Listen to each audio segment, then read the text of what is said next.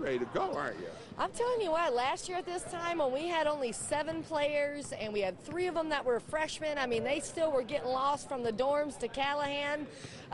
We were in a position where we're thinking, wow, this is going to be a struggle. It's going to be difficult.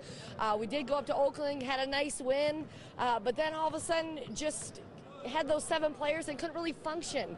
But now we decided that we're never going to run into that again, no matter what. We're going to max out. We're going to use up all our scholarships. And I tell you what, I feel like we have reloaded a little bit, and I just don't want to give anyone any kind of glimpse of the players that we have coming this year. But you got to give me a glimpse.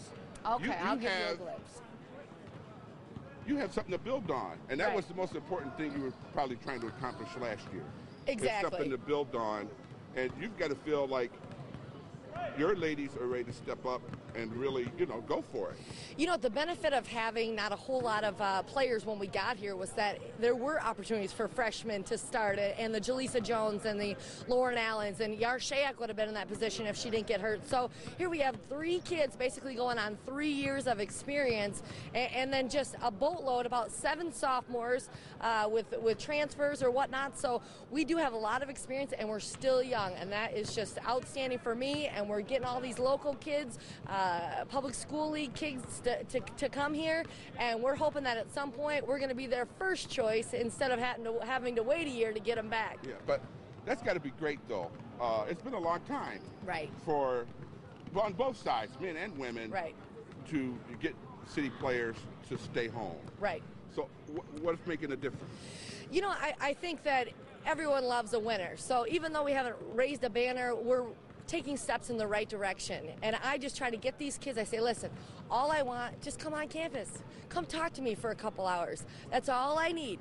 And I need you to understand that we're actually here, and we are a viable Division I school that you can come to, and all your friends and family can come watch you play, and let's slowly but surely pack this place.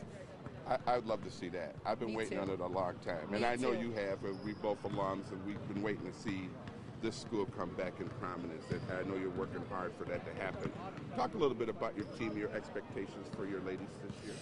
Well, the thing is they showed last year what they're capable of doing, and so I will expect nothing less. So if you win a sprint one time, you by golly better win them all, because you just showed that you could do it. You need to stop sandbagging. This year we have no surprises, so that's my expectation, to even build upon the 14-4 in the league and win it. Quite frankly, if I didn't believe we could, I wouldn't have voted us preseason number 1. Yeah, and talk a little bit about that.